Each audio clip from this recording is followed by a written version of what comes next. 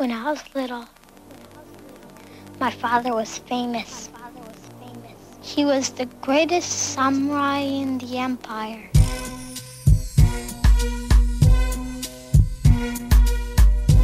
He cut off the heads of 131 lords.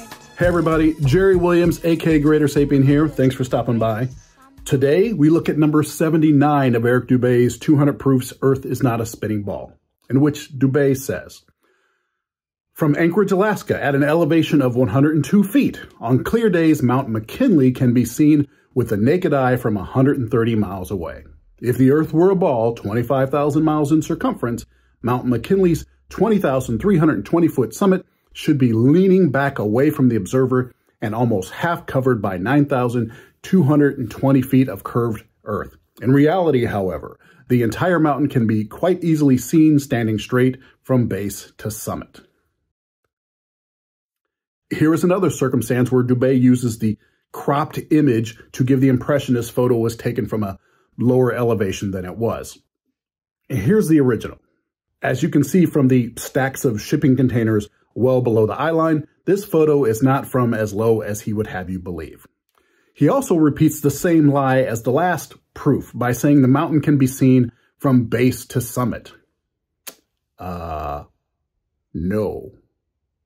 No, it can't. But what I find most irritating once again is his claim that this mountain should be seen to lean away, as if you should be able to tell by looking at it. Understand, in order to do that, you would have to know exactly how this mountain looked without any perspective distortion, like it was a 2D drawing sitting right in front of you. But no one has seen the mountain that way because it's a big three-dimensional shape with crazy massive terrain leading up to it. So if you get close to it, it gets distorted by perspective and obscured by the large parts of it that are low and close to you. If you go farther away, then you see it like this, leaning away from you at nearly 2 degrees. And you can't tell because there's nothing to compare it to.